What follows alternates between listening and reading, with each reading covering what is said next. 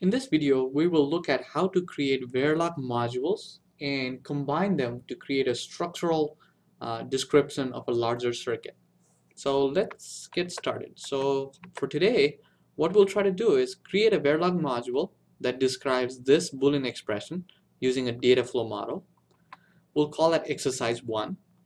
Then we'll create another Verilog module, which is called exercise 2, that describes this Boolean expression. And we'll use again the Verilog data flow model for that. Then we'll describe a circuit using structural modeling, and we'll call this this structural model exercise 3. And finally, we'll use the 3 exercise modules that we created to bring them together into a larger circuit that has 5 inputs and 2 outputs. So let's get started with this first exercise. So in this I'm going to use the Xilinx Verilog. So I've created a project. I'm going to add a new source to that project, Verilog module. I will call it exercise 1 and add to project. Next, my inputs to this, so I'm going to use a convention where I describe the output first. So my output is called Y. My inputs are called A, B, and C.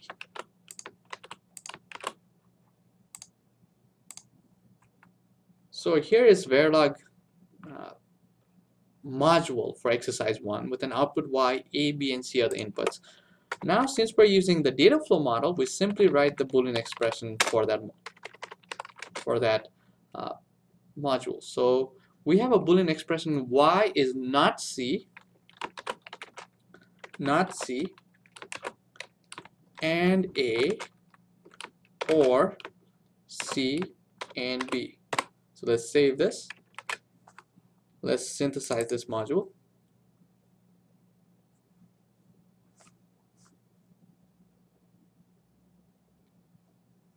And it's taking some time. Synthesis is done. So let me go. The green check mark means there were no errors during synthesis. Let's view the Rtl schematic and make sure that it's actually indeed. So A, B, C are the inputs, Y is the output. If I double click inside here, I see Y is B and C, ORed with A and not C. There's a tiny bubble right here. C, so that bubble inverts C. So A and not C, or B and C. So that's exactly what we wanted. So that is our first Verilog module. So that's what we've created. Now let's create this module. F equals B and D, or B nor C, or not A, C, not D. Okay, we'll call this exercise 2. So let's go back to our Verilog, add a new source. We'll call this Verilog module exercise 2. Add to project. Again, we'll use a convention of describing the output first. In this case, the output is called F. Inputs are called A, B, C, and D. Next. Now, again, we use a data flow model. So assign F equals B and D, or not B or C, in other words, B nor C, or not A and C and not D. F is B and D, or B nor C, or not A, and it with C, and it with D, and it with not D. So that's what we had in example 2, exercise 2. So let me save this. In order to synthesize this module, let me right click here and say set as top module. Set this module as the top module because I want to synthesize this. I'm going to hit synthesize.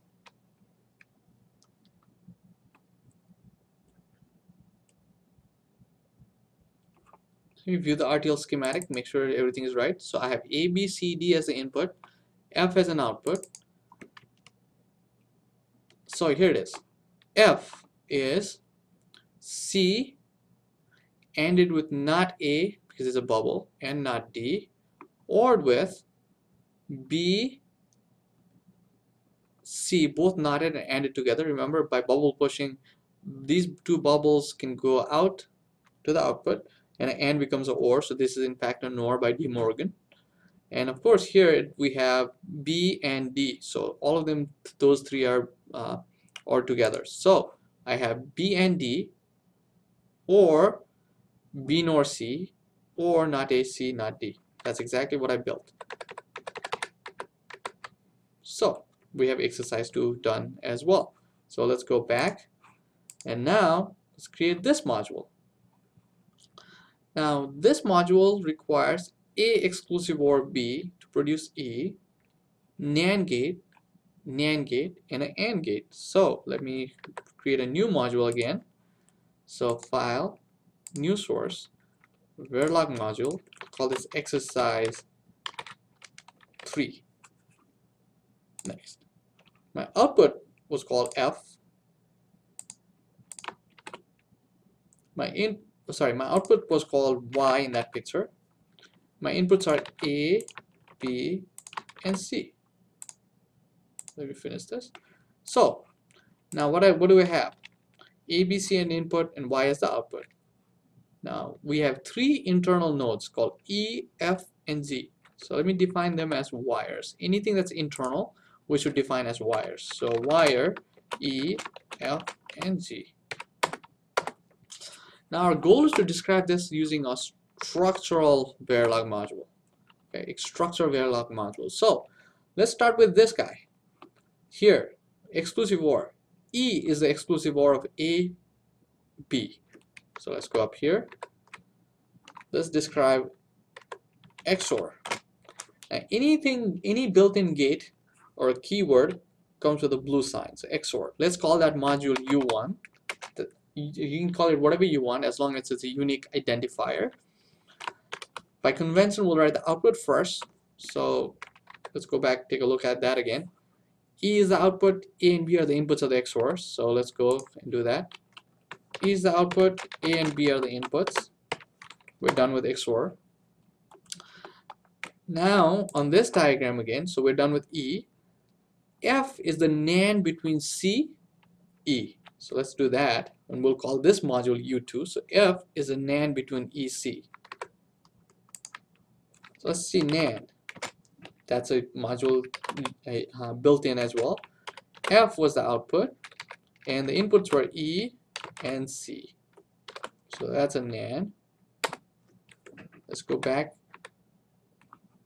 to this. So F describes the output of E NANDed with C. Let's look at G. G is the NAND of A, B. So A and B together give me output of G. So NAND, I'll call that module U3, output is G, and the inputs are A and B.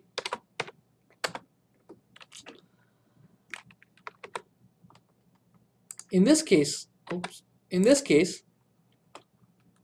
B was on the top input and A was in the bottom input. For a NAND gate, it does not matter, but for other modules, it might. So we need to be careful there. So let me go back and correct that and write this as BA. B as the first input and A as the second input. Again, in a case of a NAND, it does not matter. And the final gate is the AND gate, and that takes in inputs F and G that we've created. Output is Y, inputs are F and G. So let me save this. So let me make sure that that's correct. Y is the AND of F and G. So let me set this as a top module. Synthesize.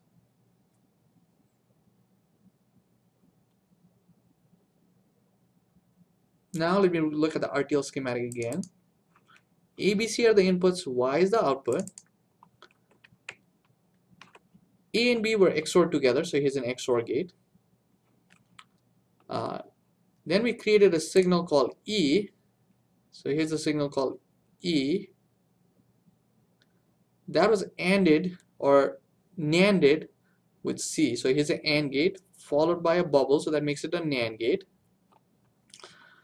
Here's this AND gate, which was the NAND between A and B. So here's A, here's signal B. Output is an AND followed by a bubble, so that's a NAND. So that's a NAND gate. And then final output Y was an AND of those two guys. So that's what we have. So we have all three exercises. So we've looked at creating this, and creating this.